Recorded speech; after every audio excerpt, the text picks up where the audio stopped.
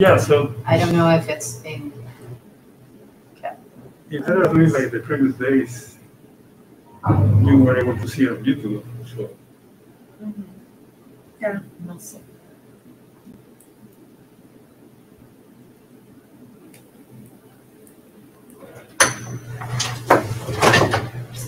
Hi. I think I was supposed to be calling on the slides or One something. tech, yes. So we sent them to the email. The Siege email? Yeah. So I think, yeah. I can just log into mine, I guess.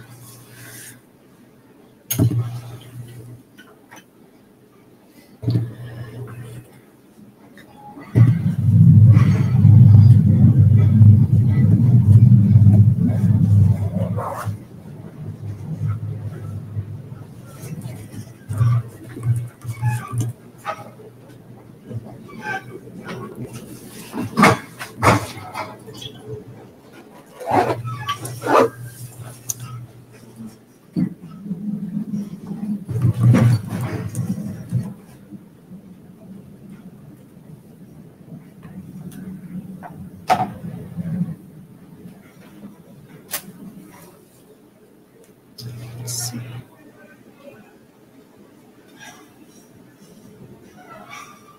Actually, I'm just gonna log into my account. Sorry. No worries.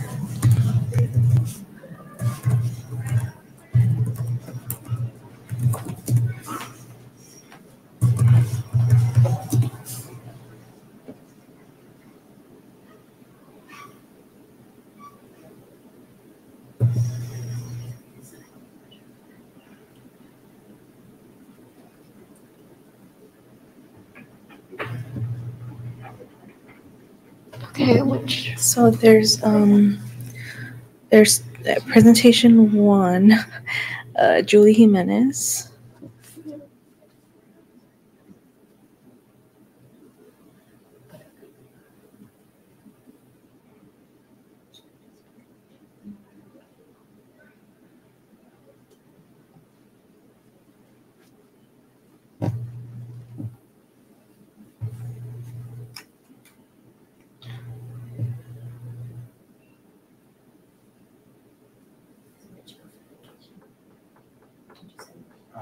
Yes, Canada.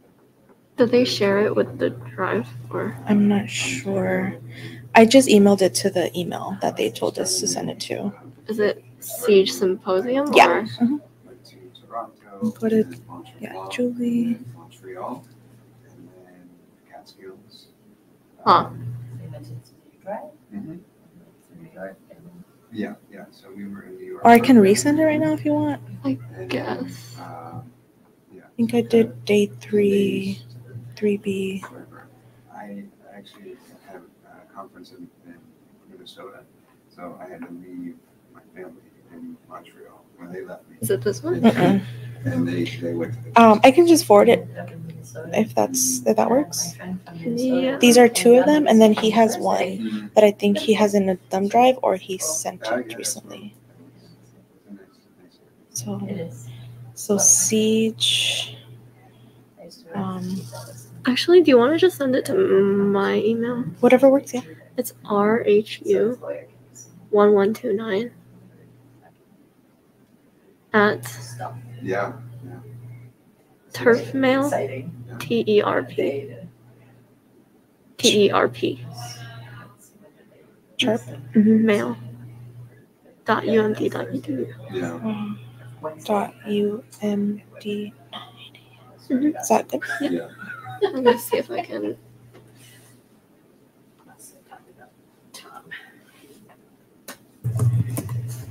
And Grace here.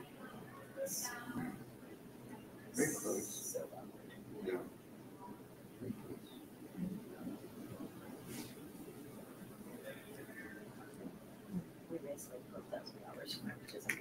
You send it? Is this your email? RHU? Yes. Oh, is it this Yeah. one? Mhm. Okay. So what am I supposed to do? So Can I just... those are, yeah, if you can just open both of them, and then that's going to be the first presentation that we do. If Google Docs is fine, yeah, because I did in Google Docs. And And then second one. download, yeah. Abel, you have a thumb drive or? I can send it to, can I send it to? Yeah. So send it to this email. CAGEJF. Oh, it's gonna go to hers. RHU RHU 1129 at TRP MAIL dot UMD dot edu.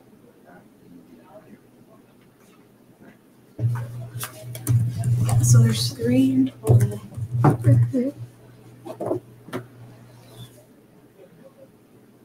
It's a link, so you can open it up in a tab. Give me 1 second, really quick. So this is the second one, right? Yes. Mhm. Okay. So letting you to download it or? It's letting me download, but I don't think it's letting me open it. Yeah. That's for the second slide, though. Let me try the. Okay, the third slide is fine. Is that it? That's mine. Mm-hmm. But Gabriela, do you might have yours in Google Drive or is it just?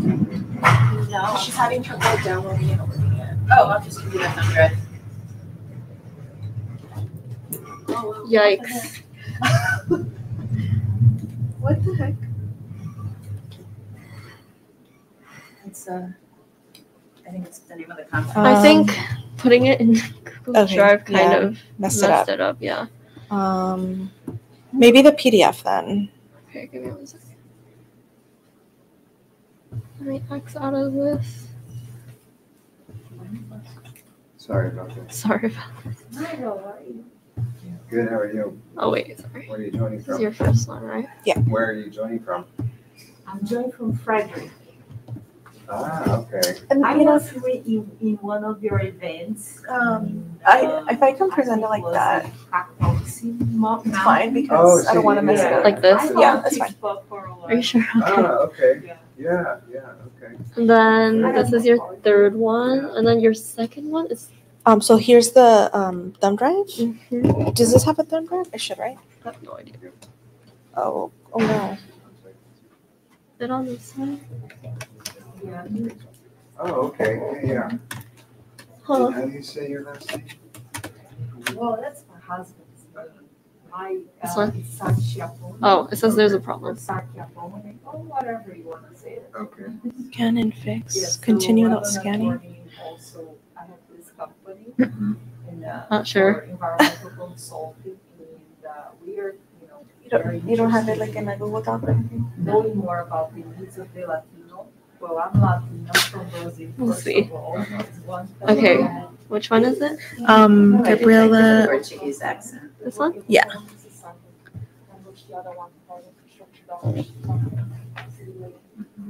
So that's my partner. Ah, okay. Oh no. No, that's my resume. Ah, okay. Sorry. Is it this It one? should read, okay, go down to, are you on my thumb drive? Yes. There should be a PowerPoint, not the Latino, but go down further. This is the end. Scoot up. Sí, sí, sí. It was titled Power. What is it? Energy versus power MLU Yeah. presentation. Got it. There you go. Okay. Okay, so this is. How do I? Was- All right. So when it's that time for her, I'll just pull it up here, right? Okay. And then this is your third one. And where's the first one? That's completely, I feel like they are completely outside. And I also want to engage them in the environmental aspect. This one? Yeah. Okay, that's fine. I can keep it up while I do the intros. Okay. Yeah, maybe not do open Google Docs because that messed it up. Yeah. Let me just close everything else so it's easier. Do you want me to close everything? Maybe keep the email up just in case I need to find the other ones. But Okay. This one. They have interest in knowing what's going on. But they're like, Okay. I'm engaged in the lot. All right, Yep. thank you. Sorry. No worries. So then, that's Yeah. it. Yeah, so I'm like getting information, getting connected. Yeah, we'll just keep it there. Okay, is there anything else you need to do? They will apply for grants. Make So I sure, wanna make sure and present it would be like this, right? reach out with them. So you guys have been my list. Well, for a while. Okay. you should, my Then friend, Abel's is Caetano, here. lives Got it. in, Okay. I think we're good. Thank you. Thank you, dear. Charlottesville. And do you know how at what time we should end this one? Oh, I don't have a program with me, but Because Should we just end the time we're supposed to, or can we run over a little bit? I think we'll go over a little bit because we're running late today. Okay. And we're not gonna cut down any of the time for our sessions. Thank you. Spell Mimi. Partner, ally. I for think you. we're good. Thank you. Okay. Yeah. Unless you want to stay and watch, then no problem. Okay. If you want. Yeah. We should, I guess, just start. Let's just get started. They're also you're like, okay. if you need Let's just get your started. material, Okay. like if you have like Íntimos, ¿no? publications or even like, Okay. educational material that you want to be translated to Portuguese, we can do that. Yeah. Like pro bono, we won't charge you. It's just, it's my interest and my partner to really like to also bring environmental awareness to this Brazilian community that we have here. Okay, creo que vamos a, I think we're gonna get started. Sorry to interrupt your conversation. But I think we wanna just, definitely respect your time too. So I know we're running a little bit late. But before we start, I just wanna take a poll because we have the ability of doing this in either Spanish or English. So do you all prefer, or by show of hands, can you speak and understand Spanish? The two great audience members. Whatever you want. I can understand Spanish. Okay. And then, do you, Inglés o español, no importa. Lo entiendo muy bien. Me da igual, me quedo los dos. Eu in não falo Spanglish? português. That's all I can say. That and obrigado. in Spanglish, okay. Can we do Spanglish? Yeah. Okay. You can practice Pobre Spanish. Cervantes. She's going to be rolling. Pero estamos bien. Okay, so well, there's folks. Come on in. So we're gonna be doing a session in English and Spanish, kind of back and forth. So bienvenidos al octavo simposio anual de justicia ambiental y bienvenidos a la sesión titulada Asuntos de Justicia Ambiental y la población latina en el DMV. So esta sesión, los panelistas discutirán la historia de los problemas de justicia ambiental, climática y energía que han impactado a las poblaciones latinas en el DMV.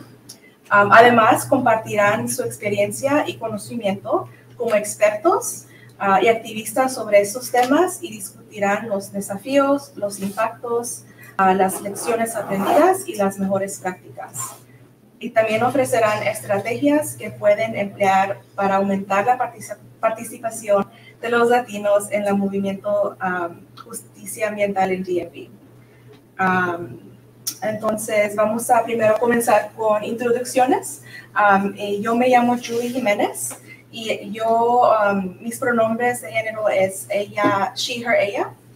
Y actualmente estoy estudiando en grad school, enfocándome en el transporte, equitable transportation and mobility. Y ha pasado los últimos 6 años viviendo en DMV, pero estoy enfocándome en trabajando en pólizas federales climáticas y otras problemas ambientales. Soy originariamente de Los Ángeles, California, y first generation Mexican American, and estoy muy feliz de estar aquí con ustedes hoy. Y ahora les voy a, I'll turn it over to our panelists. So if you can please say your name, your preferred gender pronoun, tell us a little bit about your work and how this relates to this session. I'll start with Gabriela. Hi, hola, yo soy Gabriela Lemus, soy la directora ejecutiva de Maryland Latinos Unidos. Mis pronombres son she, her, ella.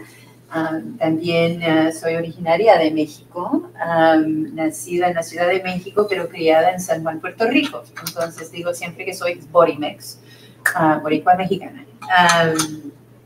Y eso me ha impactado como individuo, como persona, en todo lo que he hecho. Tengo un doctorado en Relaciones Internacionales, pero me especializo en cuestiones fronterizas, inclusive cuestiones del medio ambiente. En mi trabajo de Maryland Latinos Unidos, es una organización muy nueva. Vamos apenas en septiembre, vamos a cumplir 3 añitos. Thank you. You were there when I started.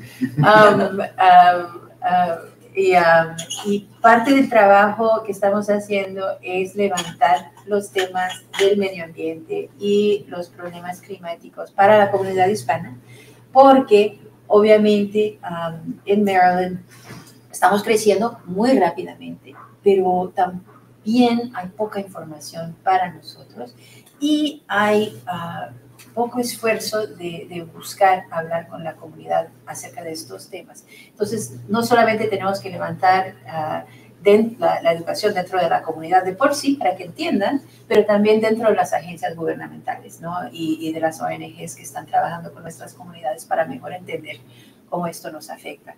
En particular, ustedes escucharon al Reverend Yearwood, que habló de la pobre niña que murió de asma. Eso también está pasando en nuestras comunidades. Entonces, cuestiones de temas respiratorios, etcétera. Cuando estamos hablando de equidad de salud, estamos como entre las dos comunidades afroamericanas y anglosajonas, ¿no?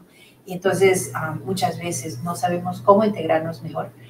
Y dónde cabemos, pues. Y entonces, parte de ello es lo que quiero discutir con ustedes, también escuchar de ustedes, porque como somos un grupito pequeño, podemos intercambiar, creo yo, bastantes ideas. Ahora, ¿shall I pass it over? Yes, I will pass it over to mi colega Abel Olivo.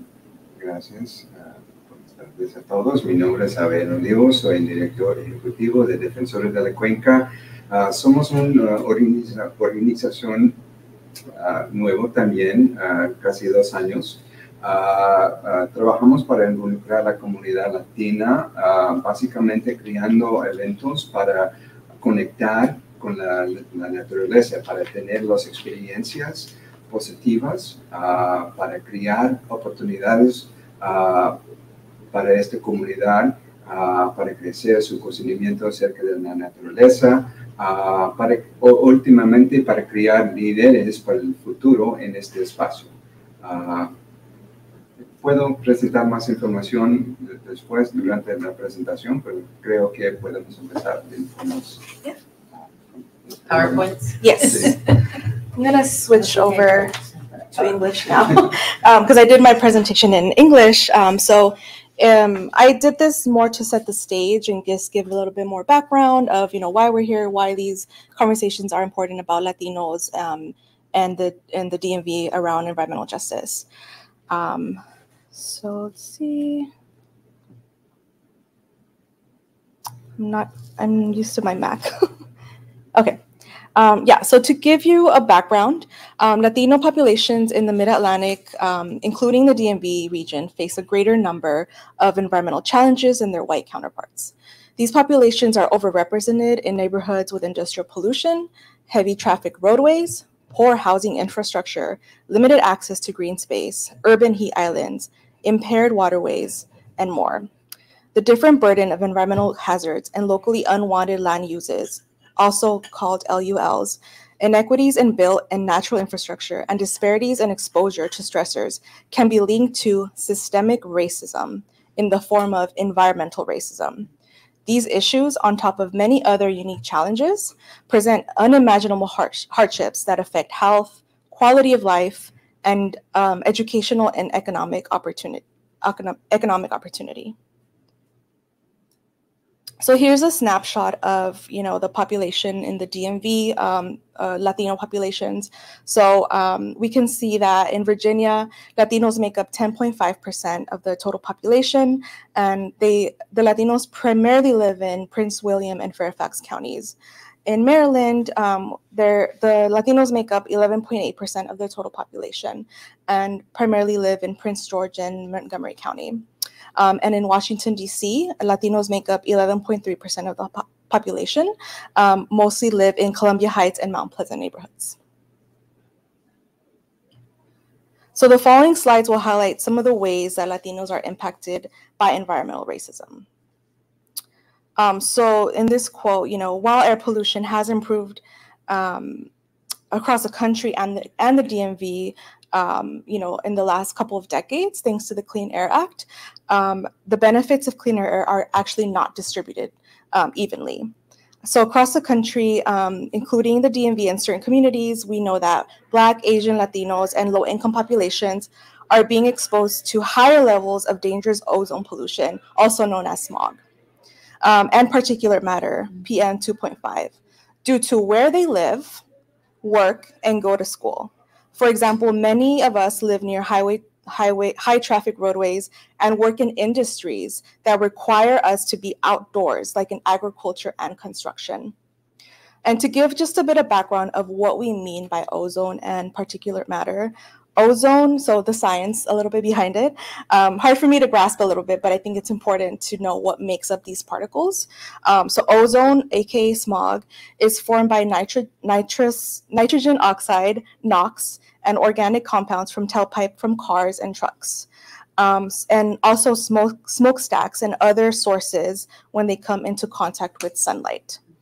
As far as particulate matter, it is a mix of tiny, invisible, solid, and liquid particles that are highly concentrated near traffic corridors, industrial areas, and in wildfire smoke.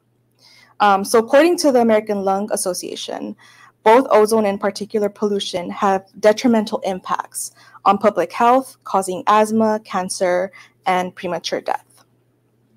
And so just a couple of data from the latest State of the Air report by the American Lung Association. In the DMV, so the DMV metro area ranked 30th for high ozone days out of 226 metropolitan areas. The DMV area ranked 63rd for 24-hour particle pollution out of 221 metropolitan areas, and ranked 75th for annual particle pollution out of 202 metropolitan areas.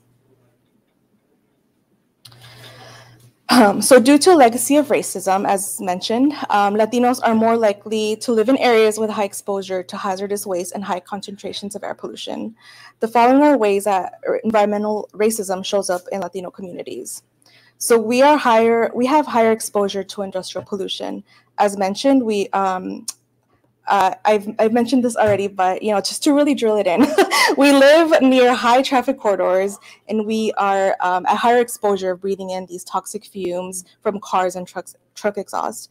Because of the disproportionate exposure to this pollution, Latinos are twice as likely to go to the emergency room for asthma and other respiratory illnesses. We also have poor infrastructure.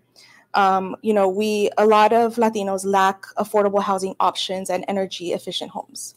Nationwide, 45% of Latino households have reported challenges paying their energy bills. Energy efficiency plays a key role in keeping energy bills low, and according to census data, Latinos are more likely to live in older, less energy efficient homes than the general population. In addition, because they live in older homes, many live in homes with lead contamination that can also be found in pipes and in drinking water. And across the country, Latinos are 21% more likely than whites to live in urban heat islands, which can be up to 22 degrees Fahrenheit hotter than rural and urban areas, also due to the lack of green spaces. And finally, we see disinvestment.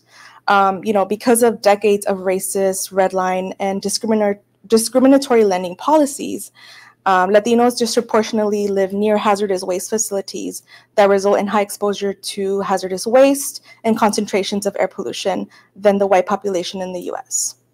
Latinos also face economic disparities, which threaten our resilience to climate change. The average wealth of Latino households is only $6,300 compared to white households who have an average net worth of $140,000. That is a large disparity, large gap. The wealth gap leads to a lack of access to healthcare, quality housing, exposure to higher levels of pollution, and less ability to recover from major weather events exacerbated by climate change. And then my last slide, I wanted to drive home the message that, despite all these challenges, we care about climate change. Excuse me.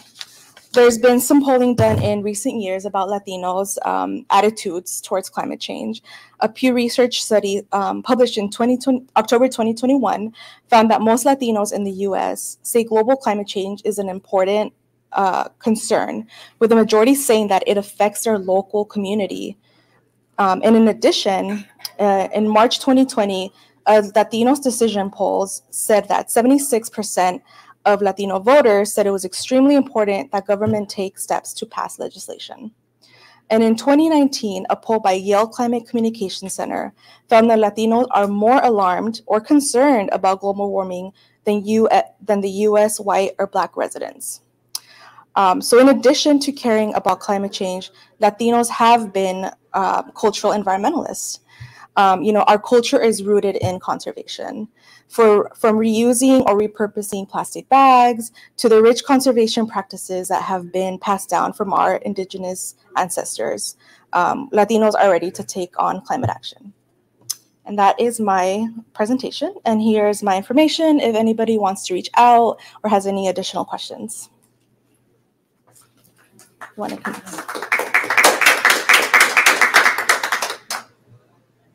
Oops.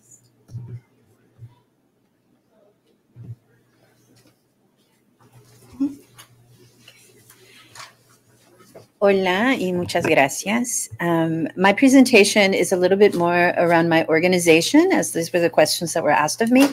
But what I'd like to do is perhaps set it up in such a way, y lo puedo hacer también en español, si es necesario, to really engage in more of a conversation, take some of the points that she just made and apply them more locally. My organization is only focused on the state of Maryland, Maryland Latinos Unidos, obvio. We are very young. We're, like I said in my presentation, my introduction, tenemos 2 añitos, estamos apenas, vamos a cumplir 3.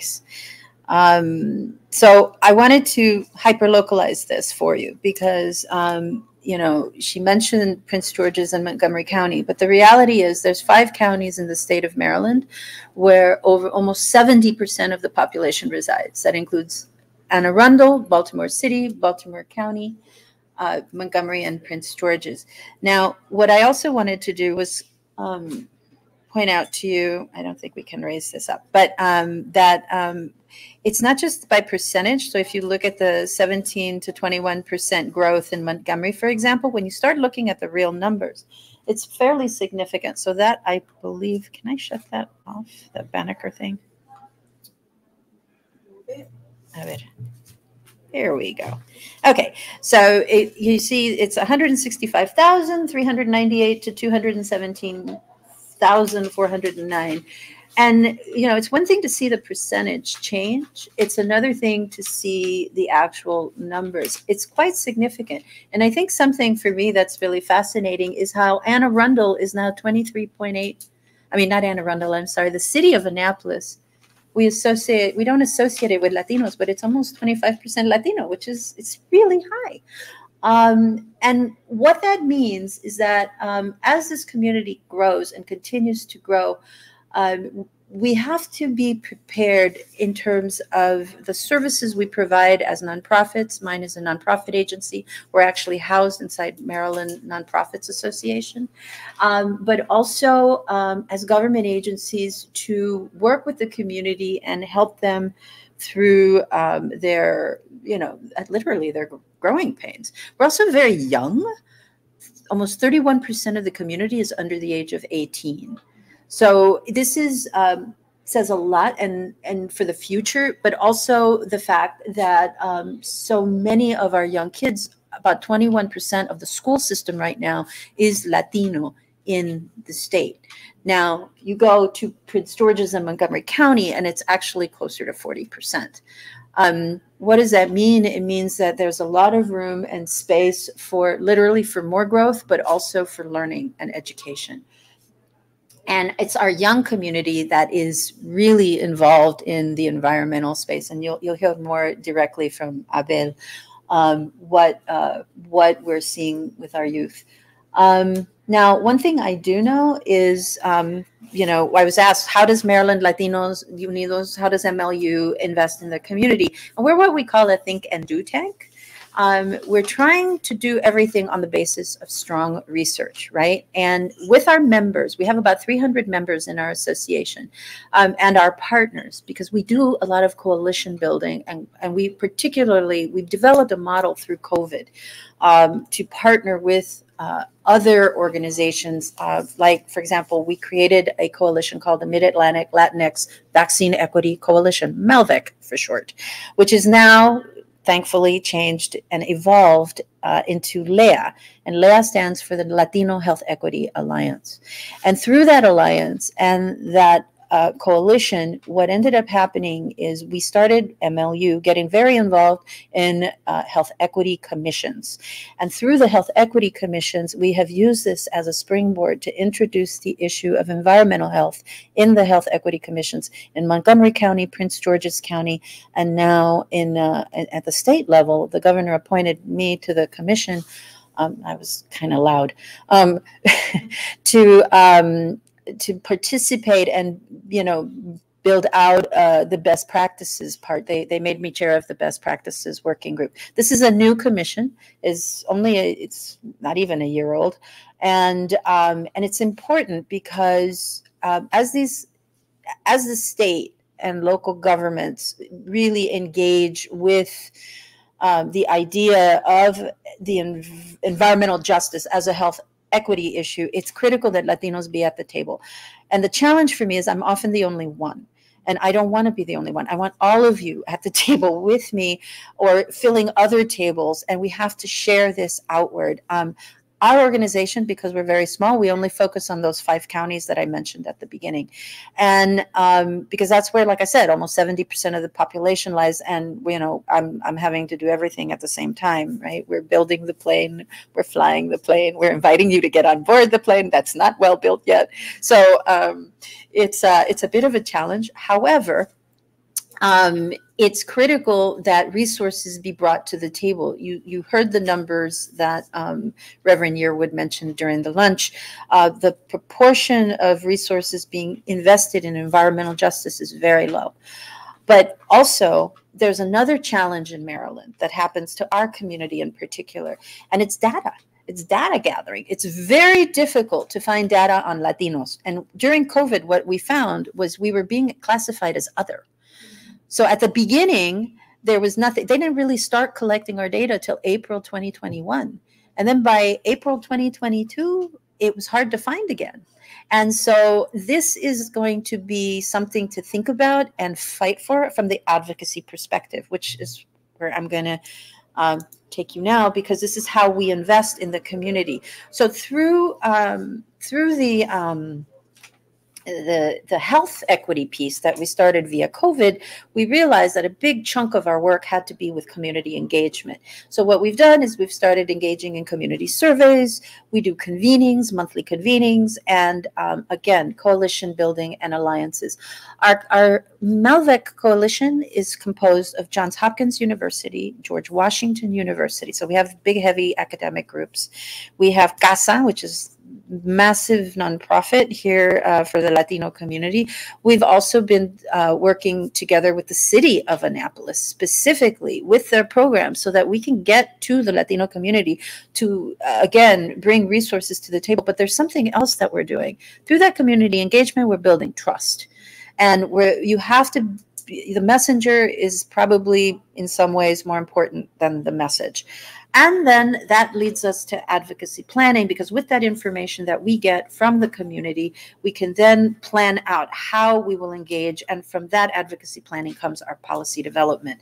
Now, it's hard. We're a small staff. At this point, we're only 5. We're down from 8, which in a very short period of time is actually pretty quick to grow. But if I wasn't housed as a Latino nonprofit inside Maryland Nonprofits Association, it would be much harder for me to get access to the resources, because that's a 30-year-old organization that is lending me its support and its technical assistance so that I can build out and then in turn provide technical assistance and capacity building support to Latino organizations that are just getting started or are started and are not they're having a trouble being sustainable because they're doing this all the time. They're spending all their time and energy solving the problem and not being able to focus on a bigger picture. So this leads me to the specific opportunities that we engage in, which is we hold a monthly People's Policy series. We also hold a Cafecito Virtual, which is an introduction of our Latino leaders in Spanish. And it's important because one of the things I'm finding as I work with the school systems is that a lot of our kids are falling through the cracks. And I was just in a meeting 2-3 weeks ago regarding Prince George's, and they gave me a horrible statistic, and I need to go back and verify this. But apparently Latino male youth in Prince George's are only graduating at 17%. If that's the case, that's criminal. That's criminal. But that affects all of this, because what are they doing? They are probably working in all of those low-paying jobs outdoors, in construction, but in those heat pockets where it's 22 degrees higher. So what that does for me is it makes my policy thinking slightly prioritized, slightly differently perhaps than another environmental organization might think about it, like one of the big greens, for example. So this is a community survey that I did between January and April, and the results, we got them in June.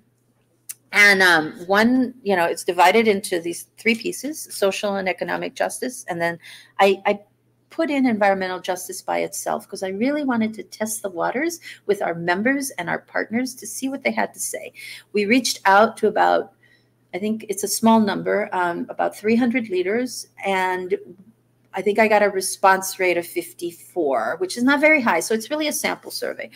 But this was the top on the left. You see social and economic issues. The top issue for them in April, May of this year was access to healthcare, followed by Latino representation, the lack of representation in government, the lack of representation in the healthcare system, even in leadership, in schools, and everything. There's no teachers.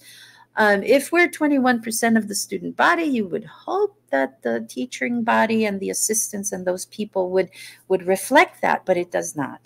Now, in terms of, we often think of Latinos being in the English language space, right? So 9% of the student body in the state of Maryland is English, are English language learners. Of that, 75% of them are Spanish speakers, Spanish dominant. However, this is interesting. Most of them, they started in the elementary school. By the time they get to middle school, they're already integrated, right? Now, there's another pocket on the high school side that's smaller, but they are also, they're having a little bit of a harder time learning the language, perhaps. And so their transition into the English language classes is a little bit slower and often not as effective. As we get older, our brains are not as plastic, which unfortunately. The third issue that, and you mentioned this as well, was affordable housing. So affordable housing in our area, we know it's ridiculously expensive. Our median wage in the state is only $56,000. Whereas the median household income is $84,000 for the state. Now, we know that many of our households are intergenerational, or multiple families. It's not just my family, for example, my parents live with me now that they have retired. That's pretty common in our community.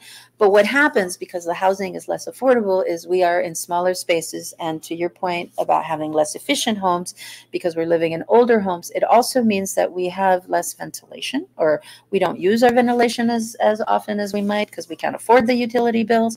And that obviously impacted us during COVID.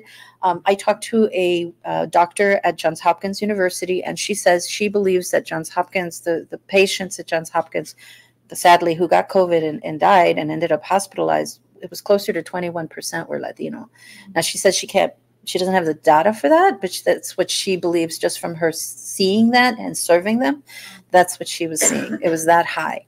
This is a challenge for us because it means that there's other health issues, health equity impacts that are equally problematic. And for me, air and water quality are really, really important because we don't talk about air quality as much as we used to because of the 1970 Clean Air Act. And the reality is our community throughout the country, we tend to more likely to live near utility plants or near ports, or near industrial spaces, or near highways. And, the other thing is when we're working these lower paid jobs, a high paying job for us might be in the trucking industry, right? Where we have diesel trucks and we're standing in line at the port, inhaling those fumes from the diesel trucks. And this, again, is causing challenges beyond just respiratory, because then it starts impacting your entire circulatory system. I wish I'd pulled this data point, but I was looking at something related to Teflon, and Teflon is air particulate. And it is a study that I saw from, I believe it was Johns Hopkins, basically implied that young Latinas in developmental age were being so impacted by this Teflon that it was leading to obesity and type 2 diabetes. Not something you think about when you talk about environmental justice, but particulate matters really do impact the chemistry of your body in different ways. So the other issues on the social and economic justice points: economic justice, fair wages, progressive taxes, food insecurity and injustice, and of course the criminal justice system treatment unfairly. What I found fascinating on the environmental side is number one issue, and this, you'll be happy to hear this, is transportation. It's reliable public but also safe transportation. And they want to see, our community wants to see investment in our communities, especially when we know that we have challenges and we don't have the information to explain it. Access to green space is also an issue, but what was interesting, and this was not in the top line, it was in one of the sub questions. What was interesting about the access to green space, those who said they had access to green space were only going outdoors maybe twice a week, maybe once a week for 2 hours, 3 hours, 4 hours, not much. So this also impacts our ability to be healthy as well because of lack of exercise. Of course, clean air and potable water, but also sustainable agriculture, which I found, I was actually very pleased that we were aware enough and thinking through this enough, because this is also an area where our community lives. So whereas I'm focused mostly on these 5 counties. When you go to the Eastern Shore, you start seeing other challenges. You start seeing like the poultry plants in very small spaces, ammonia impacts in the water quality, but also in the air quality. And this is, they're very small tracts of land, and they are increasing the number of chickens. I know that sounds really basic, but not very scientific, but the number of chickens that they're placing there. And this is causing all kinds of disease problems. So how you can get involved with us?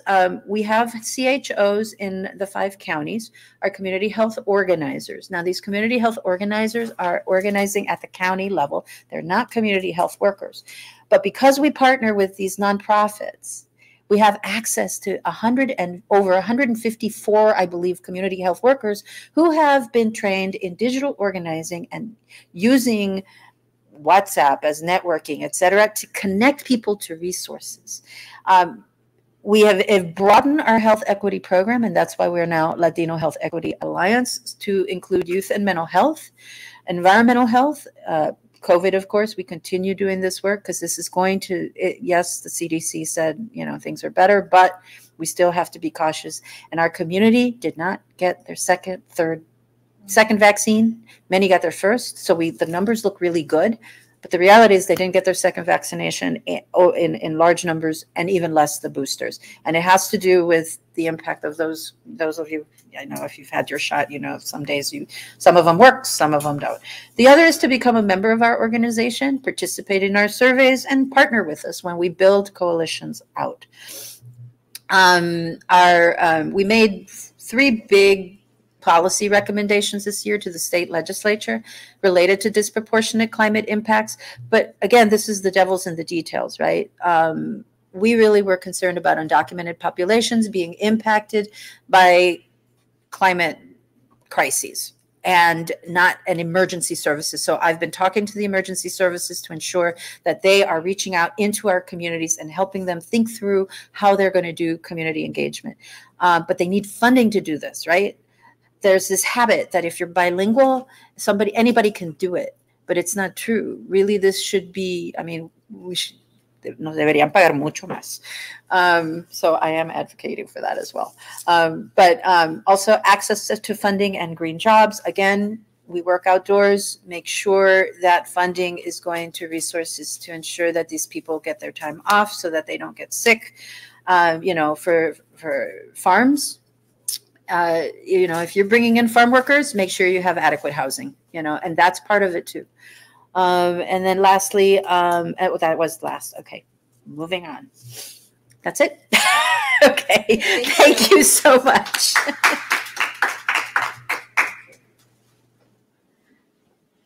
Now, let's see.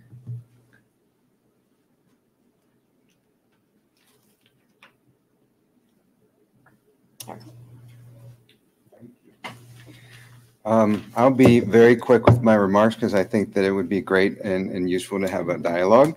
Again, my name is Abel Olivo. We're here at the Environmental Justice Issues and Latino Populations in the DMV. This is my presentation. Here I am.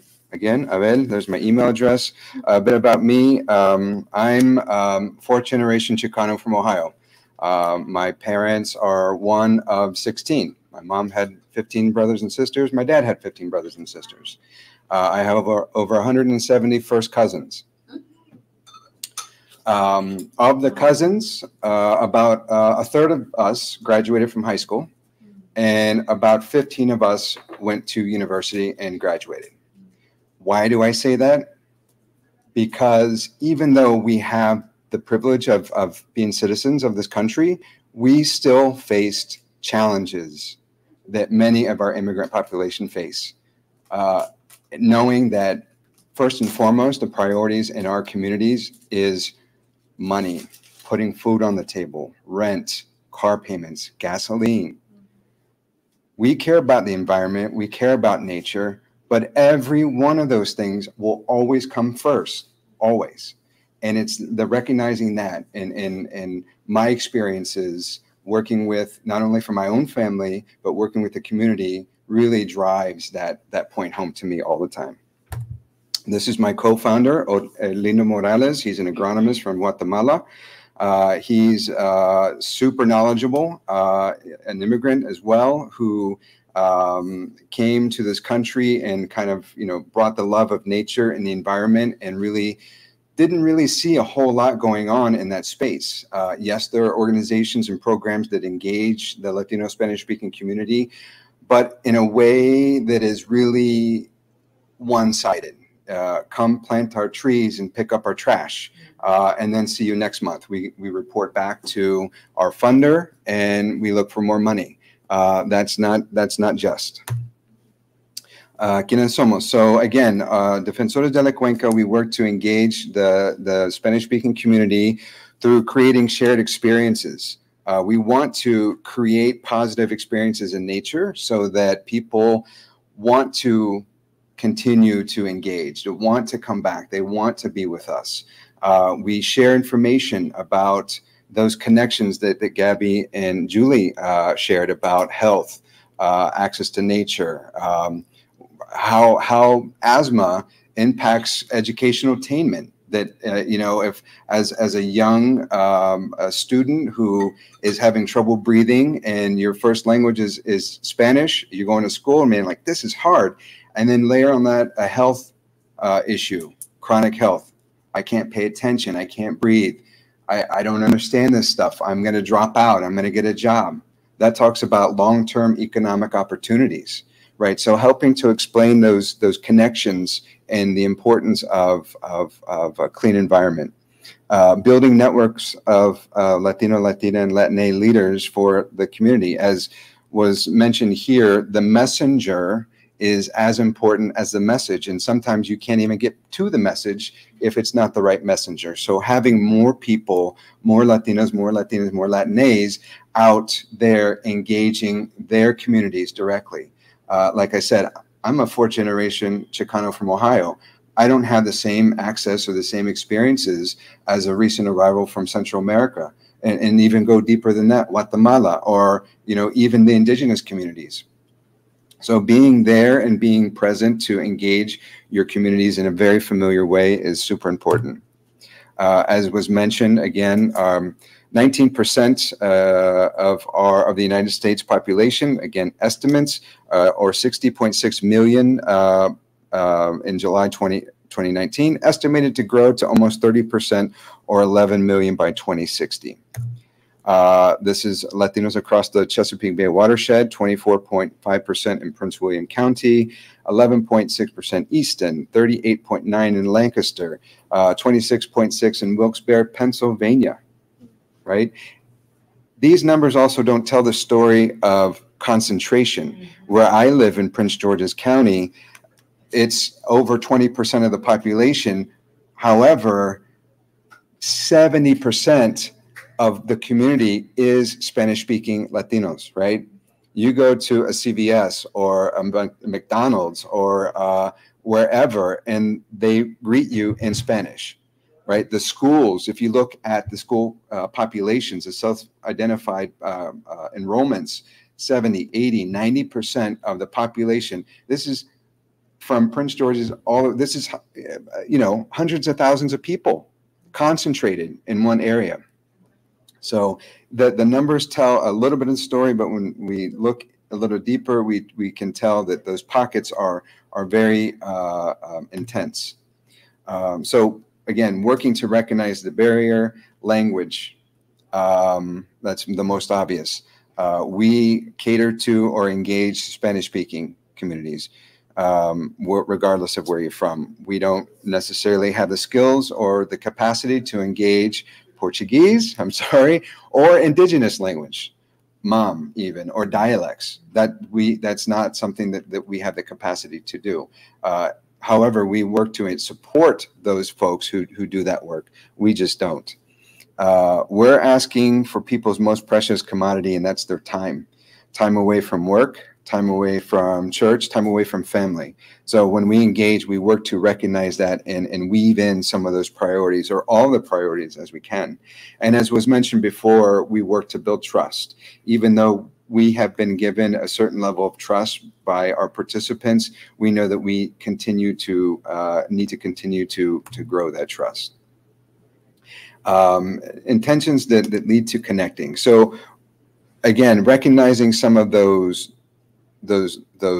challenges to the community, environmental justice issues that were spoken, access to green space, tree canopy, impervious surfaces. We're not there necessarily to ask everyone to solve global climate change. That's not fair, and that's not just. We're there to help. 9 times out of 10, 10 times out of 10, their priorities don't look anything like our priorities at all. Their priorities are what Gabby put up there, right?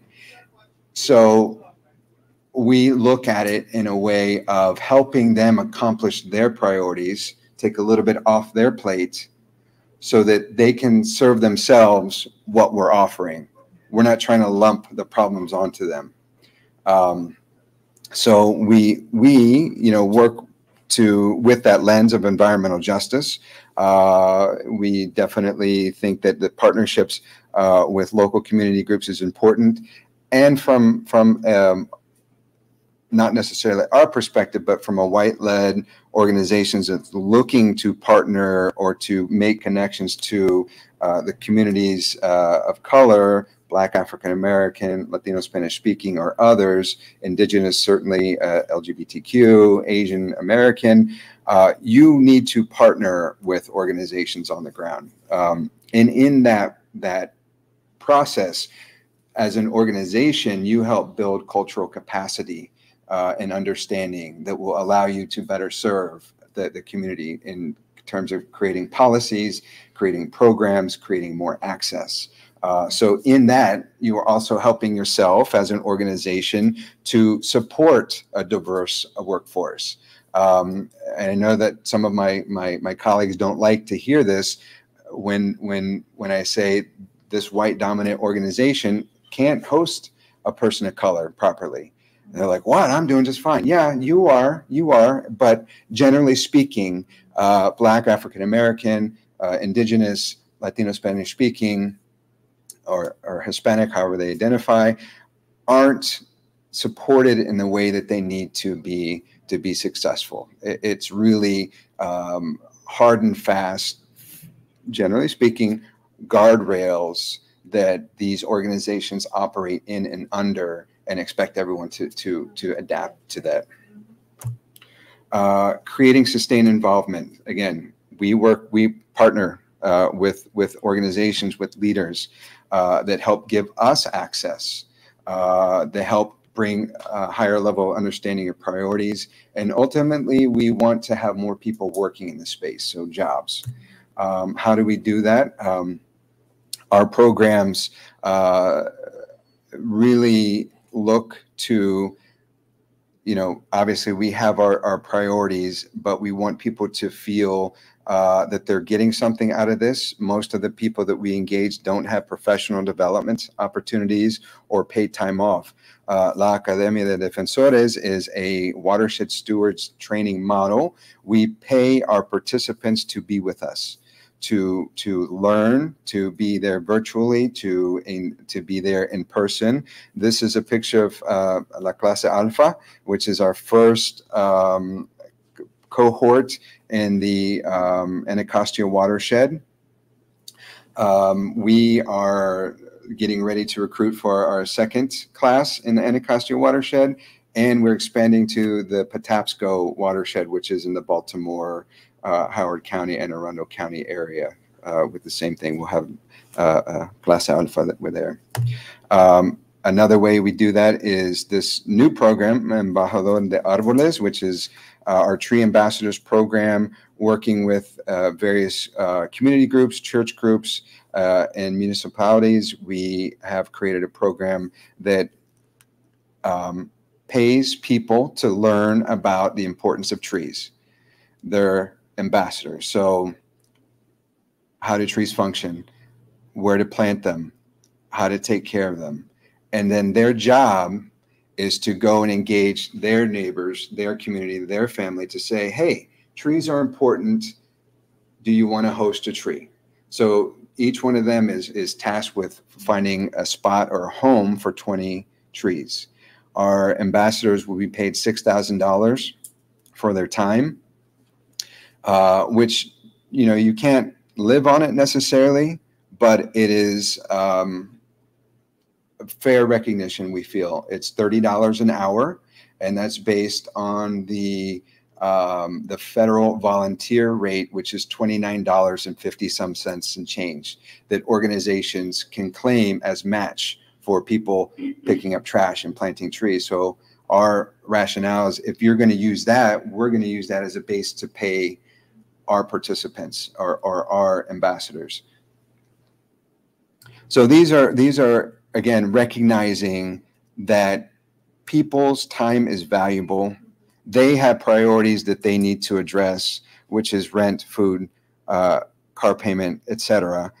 We're trying to help them accomplish that through these programs, while also improving the environmental conditions, while also building up the knowledge base of our participants, while also building into these opportunities experiences for leadership and leading.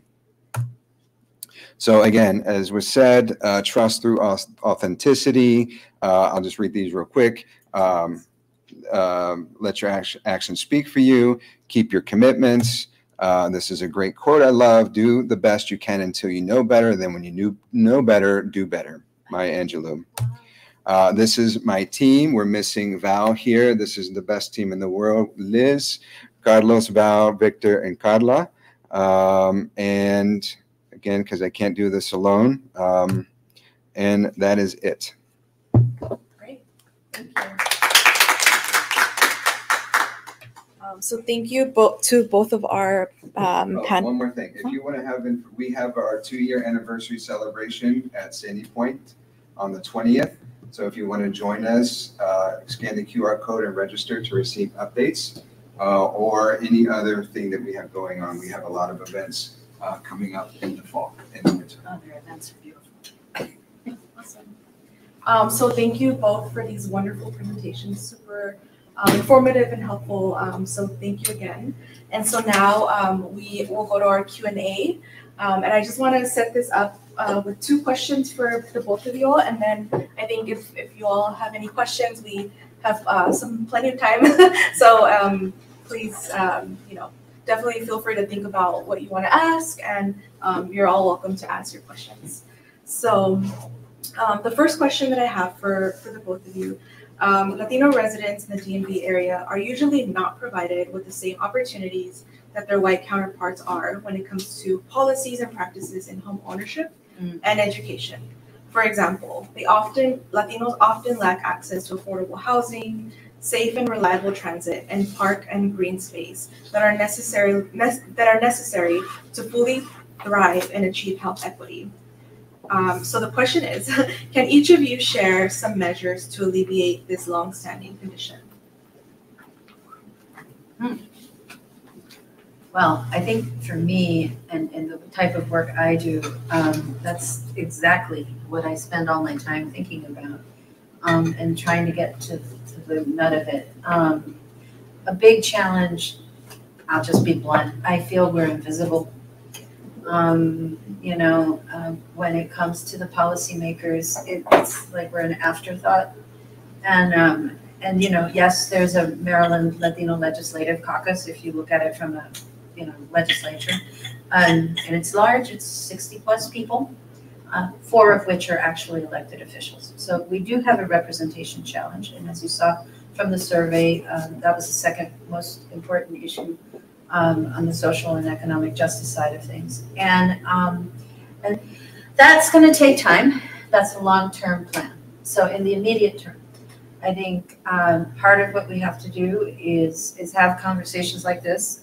We also have to continue, like what you were saying, it's listening to the community, hearing, not plop our needs on top of them or what we think the issues are. We study a lot, and I go to conferences and I learn a lot, and I see the horrors of the data, and but what is it the people are feeling? What are they talking about when they sit down to eat and they're having dinner, and like how are they? What are their priorities? Because to your point, their priorities may not be the big picture's priorities, right? And even though they agree on the climate change challenges and they agree that there's an environmental justice challenge, they also know that their kids, again, to your, I feel like I'm just going to quote you, that their kids need to be fed, that they need jobs. One thing we didn't talk about was how COVID impacted our community, not just the sickness itself, but economically. It really killed us. Latinas are still suffering. Latinas are not out of this. Our community has not bounced back. Our small businesses did not get access to the investments that the government agencies were making in other communities.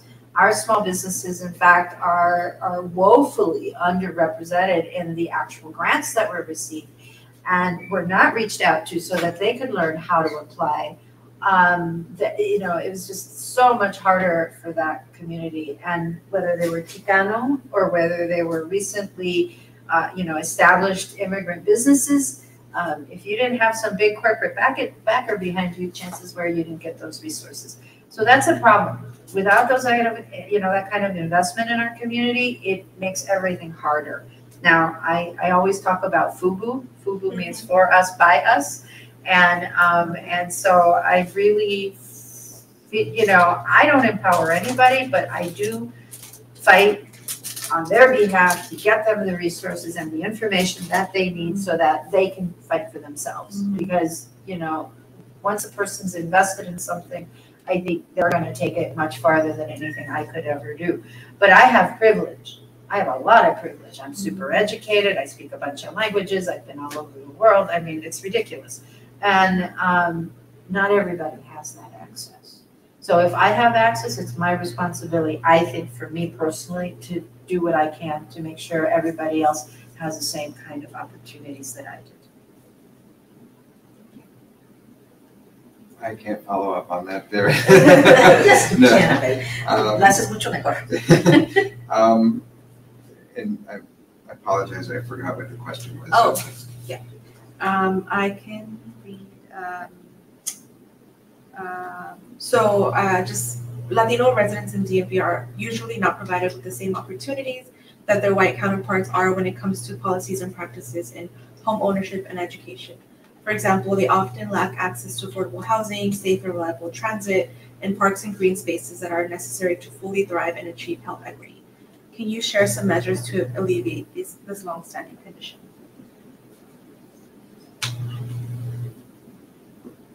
I mean, it's I think that access to affordable housing, to green space, to all that has a lot to do with something that you mentioned earlier, redlining and land use policies that were established a long time ago.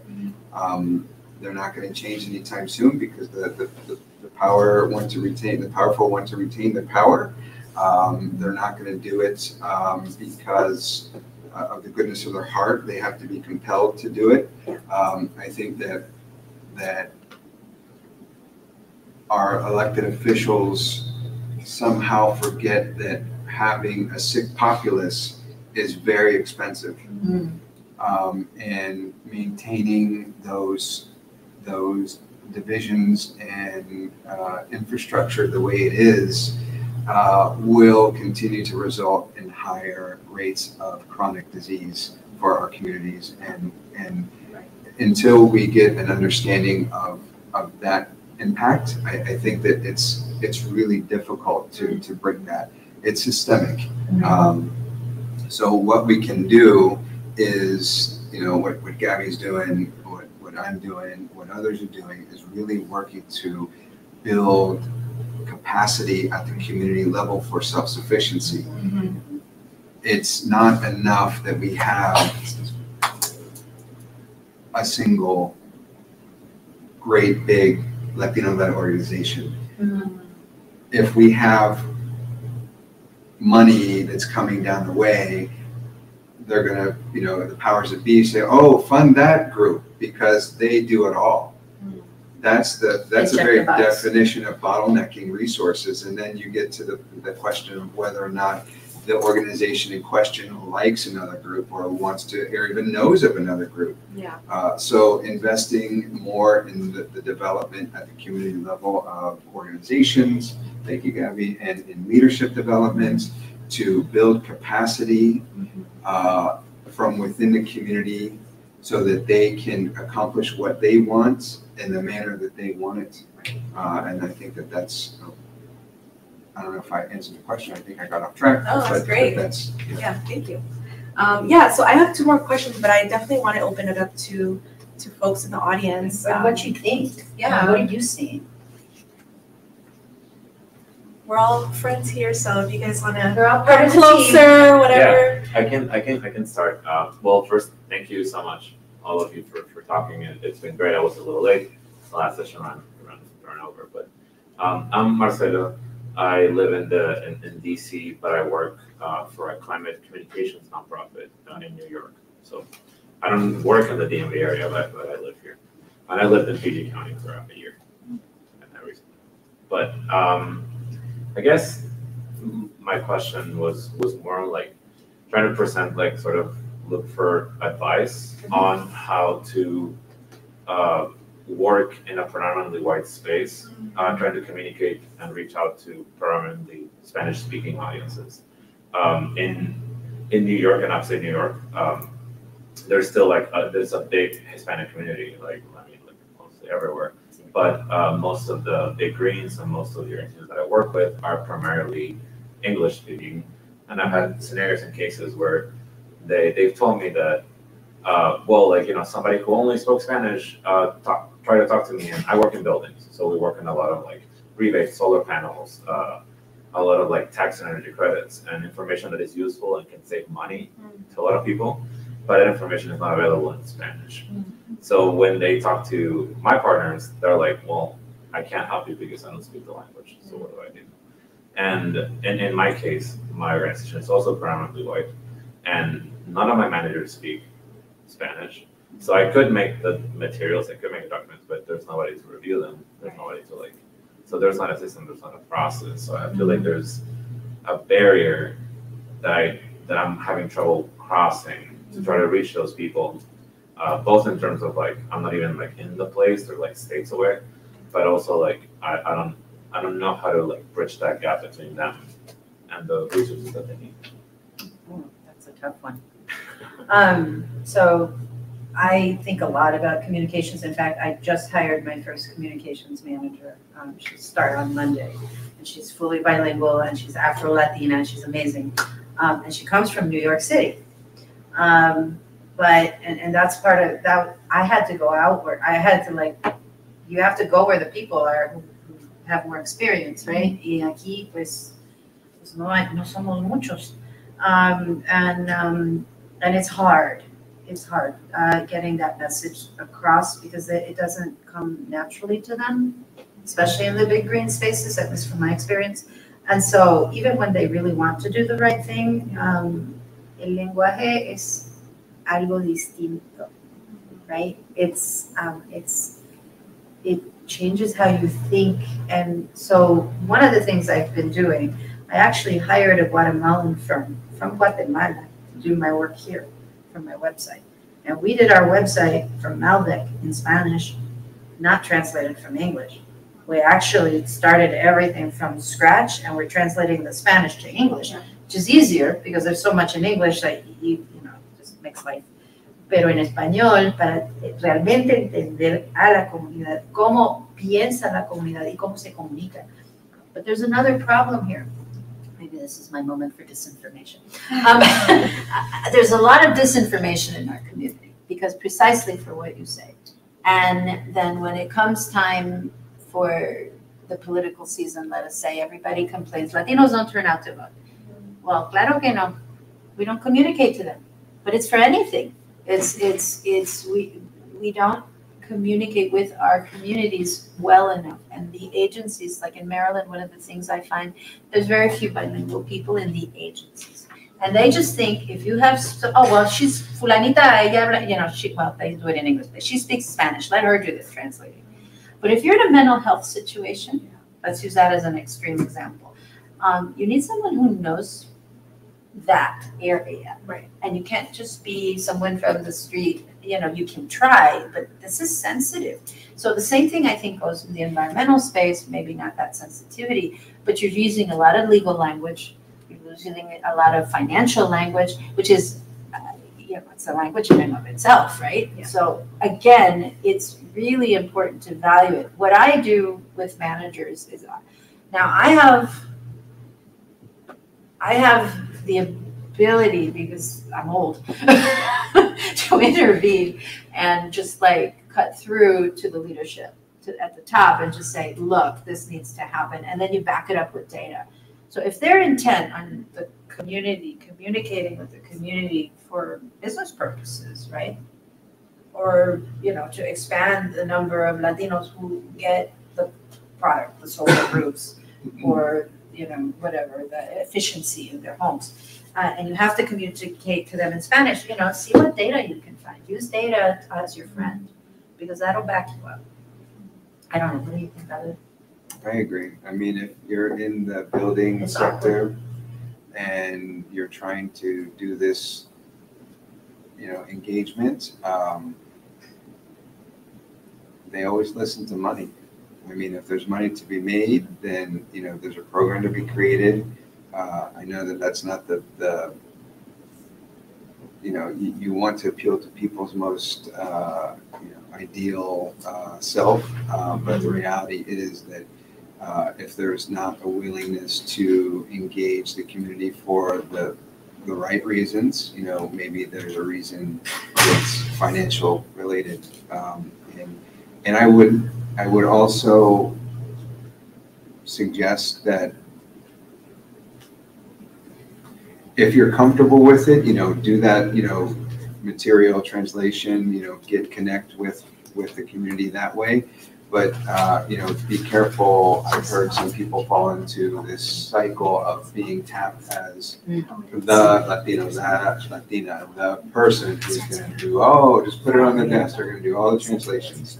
They're the touchstone. They know what, should we have banda, mariachi, or salsa, or are we going to eat taquitos or pupusas? Like that. Now you're getting sophisticated. You don't want to, I caution you, not, again, if it's something that you're comfortable with, but we have the tendency of being thrown into the catch-all of being representative of the Spanish-speaking world, which is impossible. But I think that looking to reach in the community and encourage your organization to do that, it's tough. Maybe look for a mentor within the organization who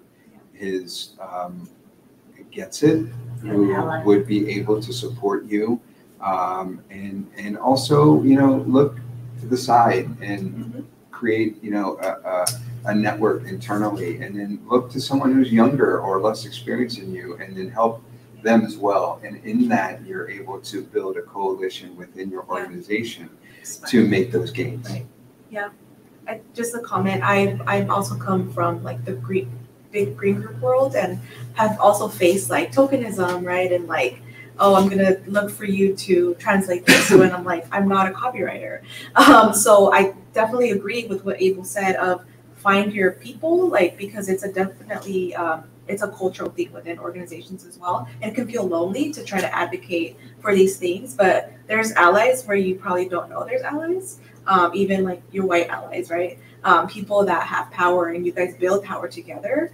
And that's how we, help to form a union within our green group with our different allies. So not saying you have to unionize, but it is. The labor union? We formed a union within a green group. So so I would say like it's a lonely, but there's people there. Yeah. So we got a 5-minute warning right now. So is there anybody else that wants to ask a question? If not, I can ask the closing question.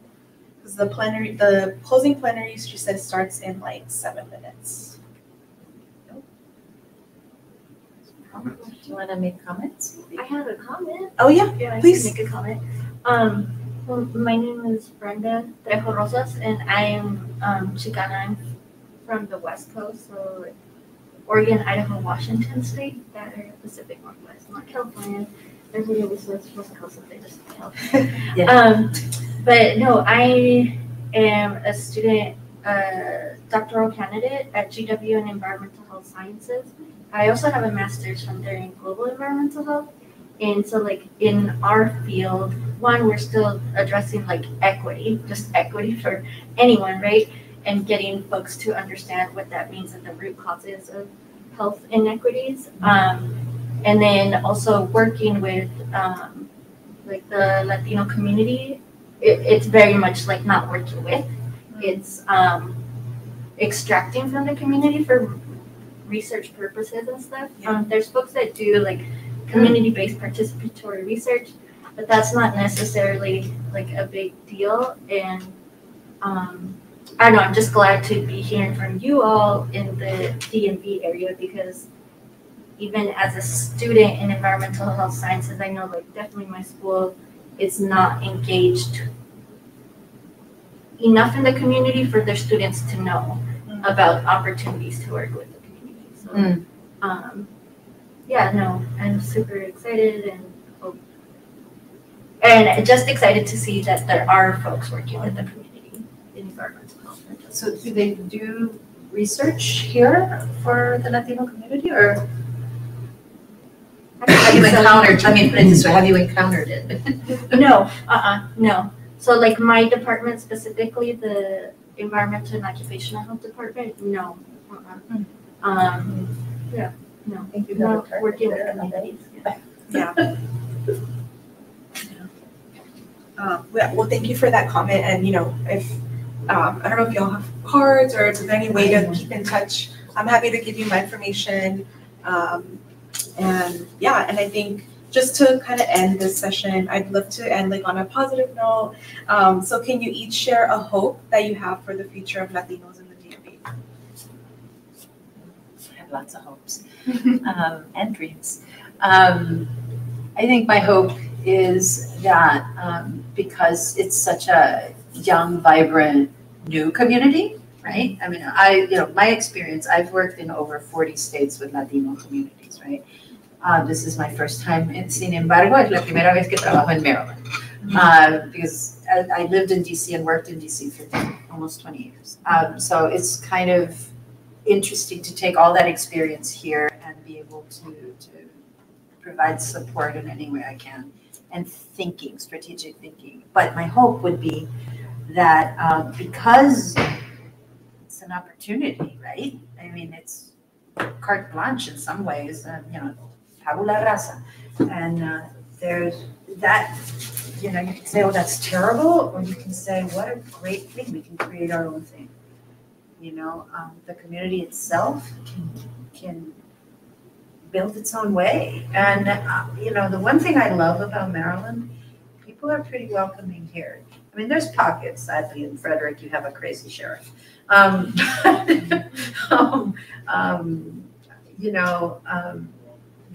They're welcoming, this whole business with the Abbott buses and the Ducey buses. They've been so welcoming to these folks. They've spent whatever resources they had here. Most of them have left. Most of these folks just bust through. But the ones that stay behind have been welcomed into the community. And it's hard for them, and we know that. And there's not a whole lot of resources. But people's hearts are open for the most part. And I think that's, as long as that's there, we can do a lot. Yeah, positive note. I think that there is a opportunity to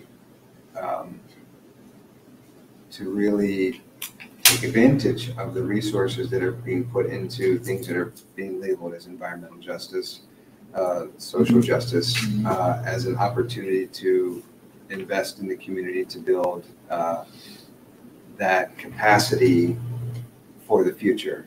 I think that now it's the soup du jour, and let's use it. Let's use that opportunity to build the network, to enhance our abilities and capacities, and really grow our own system in the way that we want to, in a way that's familiar, so that we have more.